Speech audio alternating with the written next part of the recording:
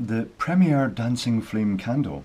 This is the same style of candle that I bought last year, but this is an improvement because they've taken a step in the right direction by changing the original yellow LED to a warm white one. But other than that, it still has a few little niggly details.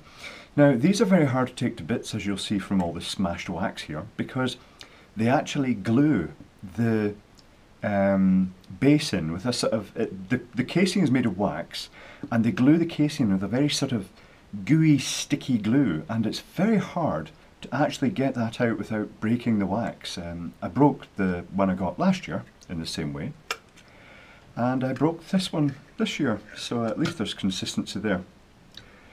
I open it up and it immediately falls to bits because I've had it open already, and this was glued together. This is the method they use for all the different sizes of these candles. They just basically put in a different length of plastic tubing, and they glue it into the end of the flame module, which is a very light, well, not really a friction fit, it just loosely fits in, but you know, that's a reasonable enough approach. It's simple, it's cheap.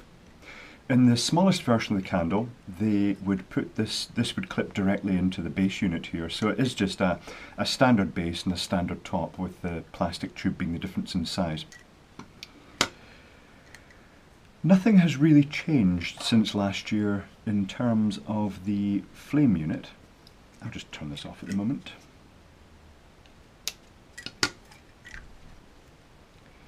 It's still fundamentally a plastic flame on a support wire, and the wire has a slight indent downwards in it to actually keep the flame centred, and the flame itself, the plastic flame, has a magnet on it. Just take this apart here, try and keep this all together as it comes to bits. Okay, it's all falling to bits, that's alright. The wire itself is just a little bit of, well, I'm guessing it might be just steel or stainless steel wire, and it goes into two holes in the end here, so nothing has changed in that regard from last year.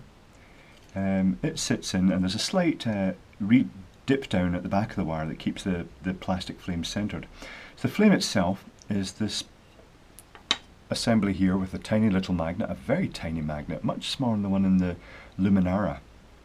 And it's deflected by this open coil, which in the same style as the Luminara is mounted on a bit of circuit board, more just as a mounting arrangement, as a terminal arrangement. The Luminara was different in the sense that it had the coil mounted onto the plastic that protruded through the printed circuit board. The circuit board, which is also glued in, this really is a very, very cheap sort of no screws design. Let's see if I can get some of this glue off.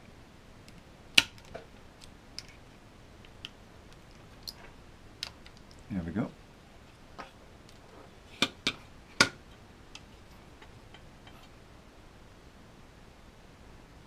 It's got a small inductor, and this might be a little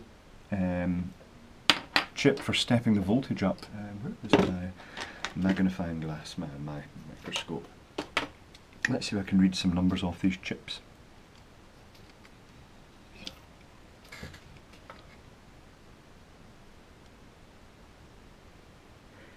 Oh, apparently not, because the little 8-pin chip has no number on it.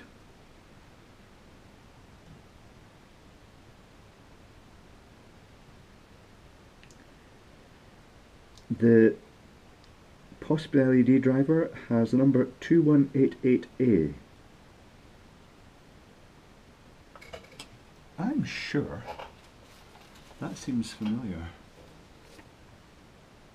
That is the exact same chip that was in the Luminara candle. So I'm wondering if that's being used to drive the LED. I wonder if it's a dedicated step-up circuit. I'm guessing, just because it's so common to find this, that the chip might possibly just be a PIC microcontroller, but I'm not 100% sure about that. Maybe not. Maybe it's a dedicated chip. Doubt it. No number in the chip, which is always disappointing. Looking at the fact that the, oh no, that's going out to the LED, that pin, so that may actually be, oh, and the output of that is to the positive pin of the PIC. It's possible that this may actually, this little step-up circuit may actually be powering the whole thing by providing maybe a stable 5 volt or 3 volt supply to the microcontroller and the LED.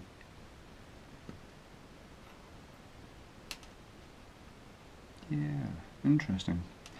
But not an awful lot on it. It does a 4 megahertz crystal again, so it is very much a, I'm not sure which came first. I'm guessing the Luminara came first and this is a copy, and certainly it's a cheaper copy.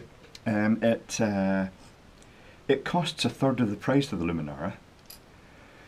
But I'm wondering why they still go for choosing the wax body as opposed to just actually getting it, make it in plastic, because I don't think people, if they're going to buy a candle with a plastic flame, they're not going to be overly bothered about whether the shell is quite a heavy wax body or if it's just going to be plastic, if they're just looking for the visual effect.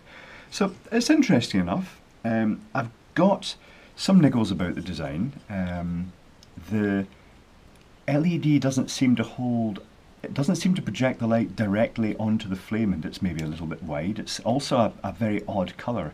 It's certainly warm white, but it's not candle white, so it projects a rather strange colour. The kicking of the flame backwards and forwards is also just a tiny little bit violent. Let's see the coil. Yeah, I think the flame's being driven by that little transistor there. And it's just a wee bit too violent. It tends to thrash the flame and click it backwards and forwards against the housing. So an improvement there would be maybe just to add a resistor in series with this coil to try and reduce that excessive movement and make it more subtle. But in terms of being an emulation of the Luminara, it's not too bad.